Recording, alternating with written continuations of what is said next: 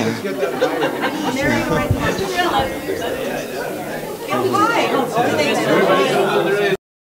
love you. Look at this behind the scenes. She's so great. Hey guys, we have Katie Lohmann here for the Biomed Spa. You are supporting Garth today.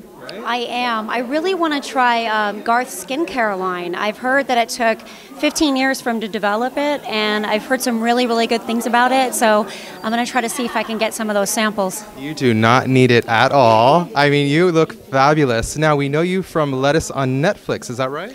Yes. I actually just got done filming it about a month ago, and our director is Peter Feccinelli, which I was a huge fan of his before the show. So I was really excited to do a project that involved him. So I'm happy and about what that. character do you play? I actually play myself. Oh. Yeah. Yes, I play myself. I play an ex-model that doesn't want to be known as a model anymore. So it was kind of cool. Moving on up in the world, becoming an actress? Yeah, yes. And so the concept of it revolves around, I don't want to be known as just a model anymore. I want to be known as an actress. But the lead is always kind of teasing me, saying, no, but your modeling is so great, and that's your thing, and da-da-da. And I'm like, no, I want to be known as an actress. You are stunningly gorgeous. Do you take classes for acting?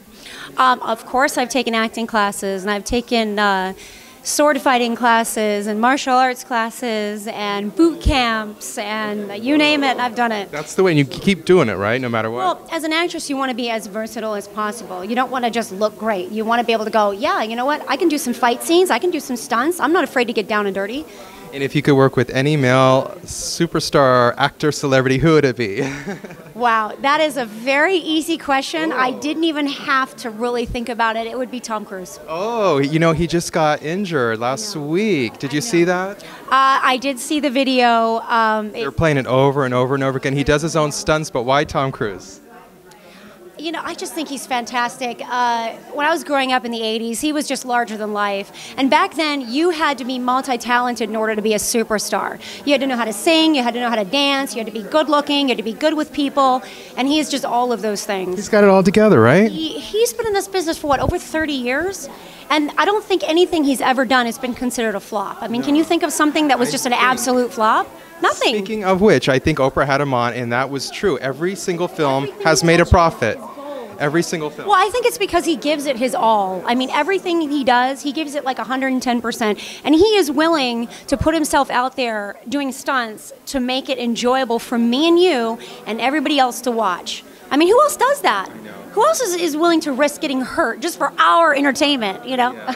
And he seems kind of like into spirituality in his own way. What does it take for you to be a well-balanced person and have that inner and outer beauty? I think that it's something that you're born with, but I think in life, as you get older, you might tend to lose a little bit of it. So it's just really keeping the real you in check and not really being susceptible or vulnerable to outside influences. Just really knowing yourself is so, so important, especially in this business, because you can just be torn apart or told, you're too short or your nose is too big or your eyes are too blue or, whatever the case may be. But if you know who you are, then you are completely unstoppable. God bless you. You are fabulous. Thank you so much for stopping by. We wish you much success in your upcoming projects. Thank you. You too. All right. Thank you.